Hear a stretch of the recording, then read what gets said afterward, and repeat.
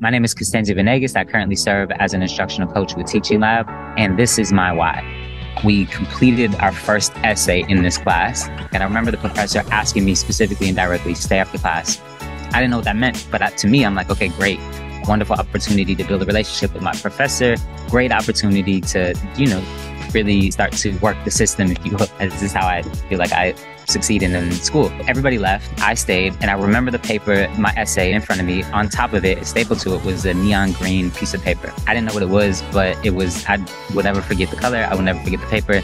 I'm Italian and Mexican, but my first and only language is English. And of course, I took some Spanish classes in high school, but definitely not fluent, not even intermediate. I would say just beginner at best. But she looked at me, she pointed to the paper, and she's like, Castenzio, as an English language learner, here are the services that we have for you. Basically, what she was saying to me is that my writing was so atrocious, she thought that I was still learning English, and my writing was that bad. And so this was just like another glaring moment of like, wow, I was not prepared. I'm not prepared. So what do I got to do to figure it out? And of course, I surround myself with mentors, other different people and coaches that help support me in my academic prowess. And I believe I got better, of course. But all that to say, like, the lack of education that I didn't receive, that I should have received, that I should have been afforded to receive, was so instrumental to me moving forward in the rest of my trajectory in education and what I do now. A number of years later, after getting into education, I joined Teach for America. I did the teaching thing, and I stepped into some leadership roles. And I remember in 2015, I got a call from somebody who said, hey, Castenzio, we would like to talk to him about starting a school in Racine. And Racine is my hometown, where I didn't get a great education, where the schooling system still needs tons of work and transformation. And so I got an opportunity to found and start my own school in my own community. And that still exists today. We started K-3 to now K-8, K-8 school. It's a charter school, but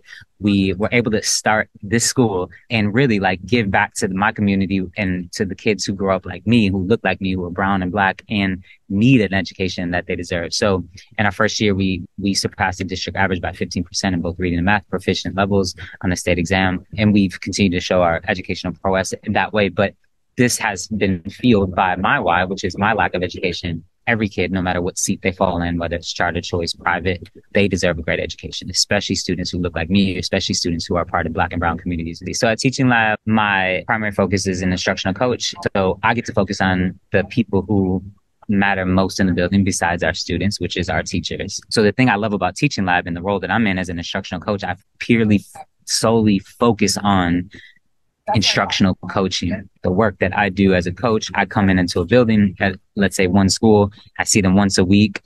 The window of literacy, the block is very short.